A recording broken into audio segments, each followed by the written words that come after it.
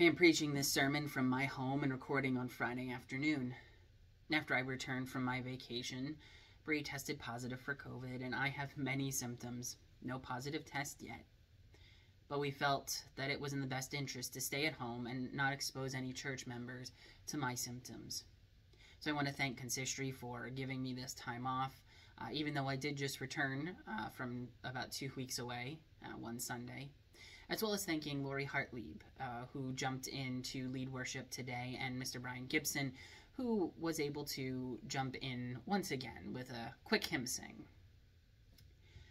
The scripture for this morning is the parable of the Good Samaritan, which comes from Luke chapter 10, verses 25 through 37. An expert in the law stood up to test Jesus. "Teacher," he said, "what must I do to inherit eternal life?" He said to him, "What is written in the law? What do you read there?" He answered, "You shall love the Lord your God with all your heart, with all your soul, with all your strength, and with all your mind, and your neighbor as yourself." And he said to him, "You have given the right answer.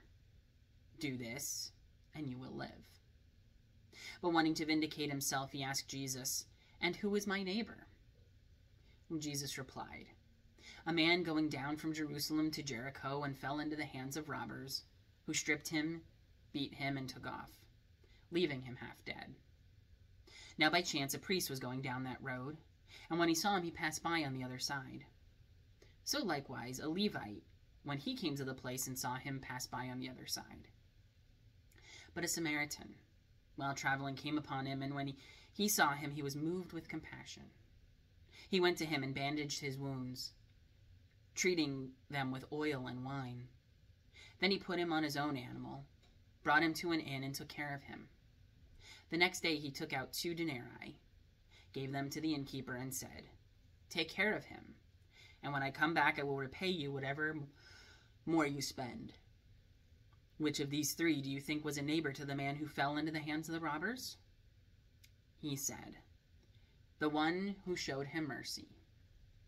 Jesus said to him, "Go and do likewise." Will you pray with me?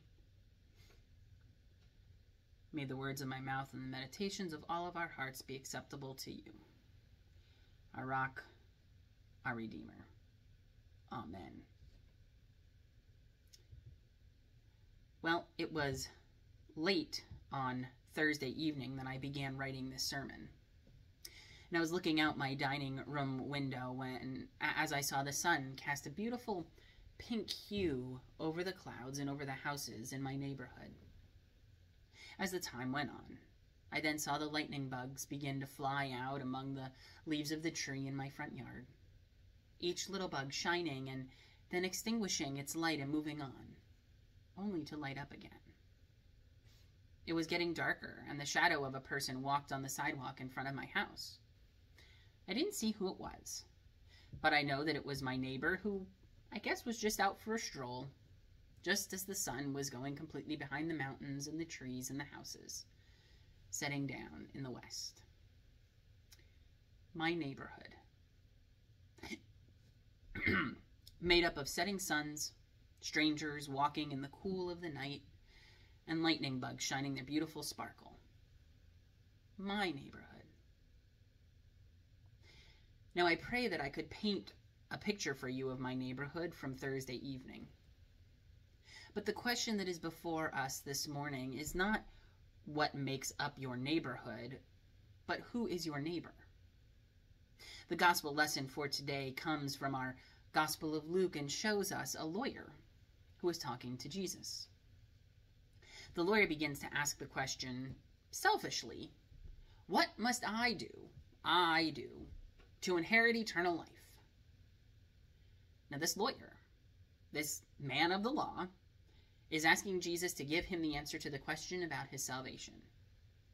This man is worried not about his life on earth or his financial well-being or his concern for the world around him, but he is worried about what will happen to him after he dies. As faithful Christians, we have been promised life after death, a new life to those who love God.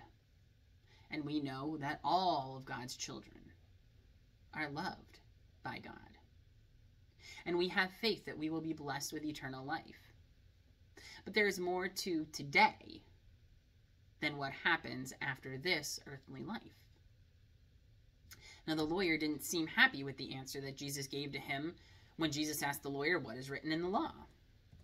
The lawyer answered, to love God and to love your neighbor. In some ways, this sounds very, very simple, almost too simple. But the lawyer didn't think that this was a good enough answer.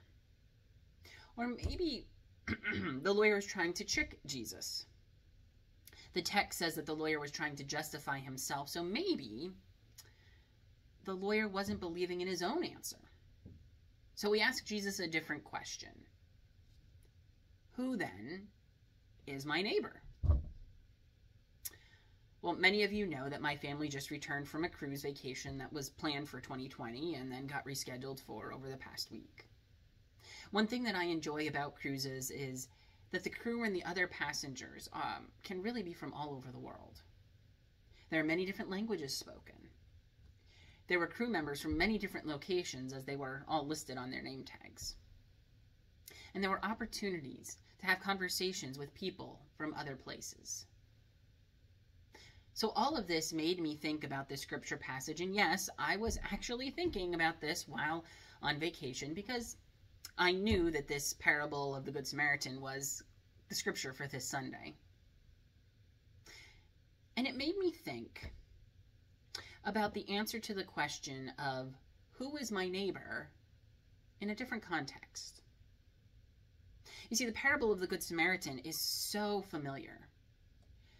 But we know it so well that we don't take the time to really look into the scripture and look at it from different angles. This parable has even become its own cliche, as anyone who does a good deed is called a good Samaritan.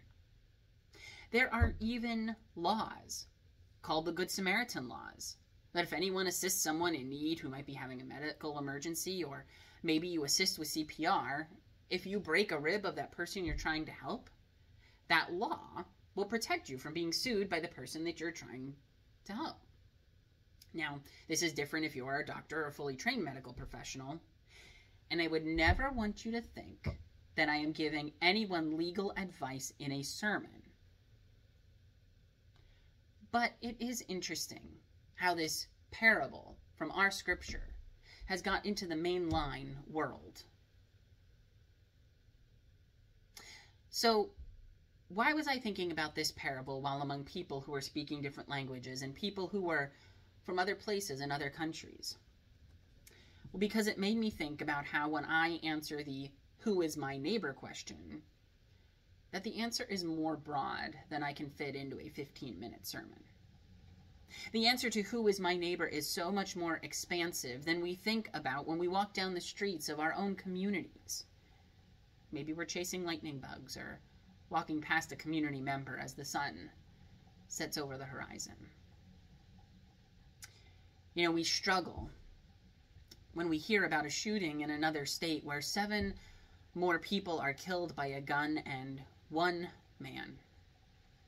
But we think about how it happened there and not here. But those victims and their families, that community that is mourning, they are our neighbors. You know, we struggle when we read about immigrant children being separated from their families, but we think about how they're down at the Mexican border, and so maybe that doesn't really affect us. But their lives are important too, because they are our neighbors. We struggle when we hear about women of other countries who cannot show their faces in public, or they need to always have themselves completely covered, and places where women aren't even allowed to drive. But since our women have rights to drive and they can dress as they want, we don't think about these other women very often. But we should, because they are our neighbors. When I have written this sermon in the past, I probably list the different people in our local communities that are overlooked and the ones where people pass by on the other side of the street because they aren't like us. But this sermon is more than that. The lawyer was really trying to save his own skin and be promised his own eternal life. He was so worried about what happens to him after this life that he neglected to see how he can live in this life. There is more to life than what happens next. There are neighbors out there who need our help. There are neighbors out there who sometimes just need to know that we are their neighbors and we care about them and we love them. There are neighbors who are blessings to us, and there are neighbors who could be blessings to us if we just took the time to allow them to be welcomed and share in their lives. Their lives, not the afterlife or their eternal lives, but their present earthly flesh and blood fellow human being lives. So my friends, don't get caught walking on the other side of the road by thinking about what happens next. Take the time to live in the now. Take the time to be present now. Take the time to watch for sunsets, run after lightning bugs, and walk with and talk with and love those neighbors of yours. All of them. From the family next door to those people halfway around the world. May it be so. Amen.